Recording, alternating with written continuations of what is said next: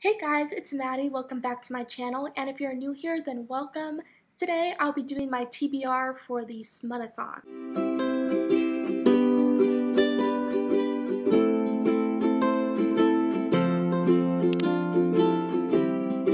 So this is a romance-themed readathon, so of course I'm totally into it. I knew I had to join. Since I love reading books that have romance in it, it's one of my favorite genres. This readathon does have reading challenges, and I will leave a link to the announcement video down in the description, so if you're interested in this readathon, you can find out all the details for it. And all the reading challenges are different romance tropes that you have to find books that fit those tropes and read them for the readathon. So let's just get into my TBR for this readathon. The first challenge is an enemies to lovers book, my favorite romance trope, so I'm excited about this challenge. For that one, I picked Scorched by J. Lynn, aka Jennifer L. Armentrout. This is the second book to her book Frigid, which I read last month, and I really wanted to get to the sequel. The sequel follows different characters than the ones that were in the first book, but the relationship in this book is a hate-to-love relationship, so I'm really excited to read that since it is my favorite romance trope, and this book fits this challenge and I really need to get to it, so I am really excited for it. Next one is a trope that is also one of my favorites. I love this romance trope. And that is to read a book about friends to lovers. For this one, I chose Beautiful Disaster by Jamie McGuire. This book has been on my TBR for years and years and years, and I still haven't gotten to it. I know this is a very polarizing book. I know that it is problematic, that the relationship is pretty unhealthy, but I think that's what the book is actually about. I could be wrong about that, but I have heard really mixed things about this book, so my expectations are kind of low, but I'm still really interested in it. So we'll just see how it goes. We'll see how my feelings fall toward this one. The third challenge is to read a book about a second chance romance. For this one, I chose Bad Romeo. This is a new adult book that I've heard quite a bit about and I've been interested in. I know it is about these two characters who are in a play doing Romeo and Juliet, and they had a relationship, had a falling out, and I think it's about them coming back together. So it is a second chance romance. I don't read a lot of books surrounding this trope, so I'm really interested to read this one. The next one is to read a book about fake dating. I also love this one.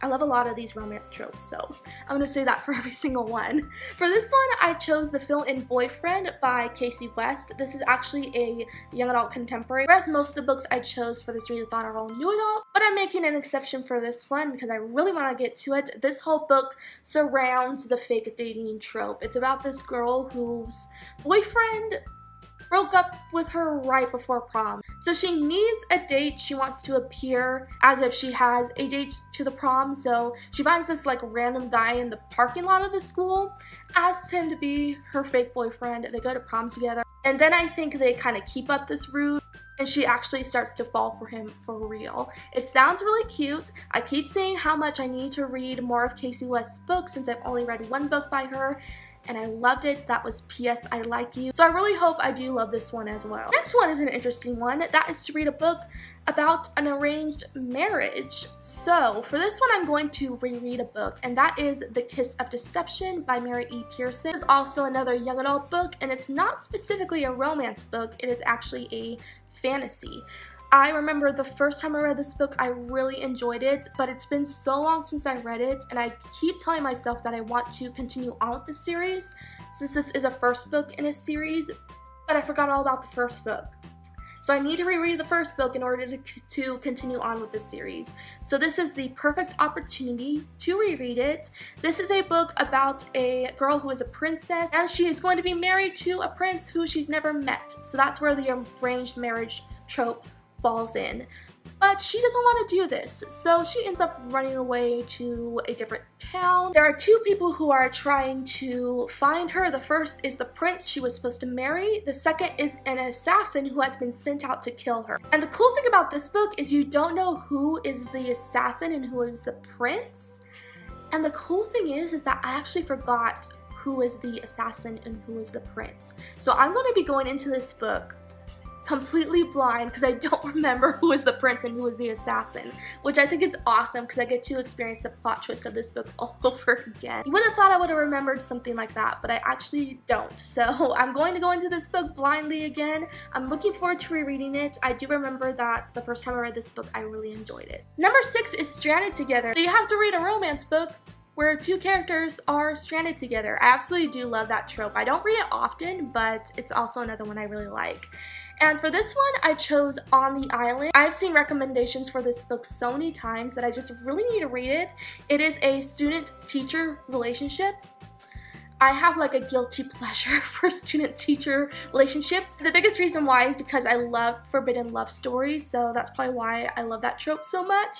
So I'm excited to read this one. And a student and this teacher get stranded on an island, and it's all about their developing relationship. I'm really excited to see how this one plays out. I've been interested in it for so long. And the last challenge is to read a book that has a love triangle. So I am doubling up on this one with The Kiss of Deception because this book has a love triangle with it, so it fits perfectly and it gives me the opportunity to double up on a challenge since it's super hard for me to read 7 books in a week, so I kind of do need to double up. So if I do get to this book, I'll be able to knock out 2 challenges with it. So that was my TBR for the SMUT-A-THON. I'm really excited for this brand new readathon. It sounds like it's going to be a lot of fun, and I'm happy to be reading romance books for an entire week because I absolutely love them. If you like this video, be sure to like, comment, and subscribe down below for more bookish related videos.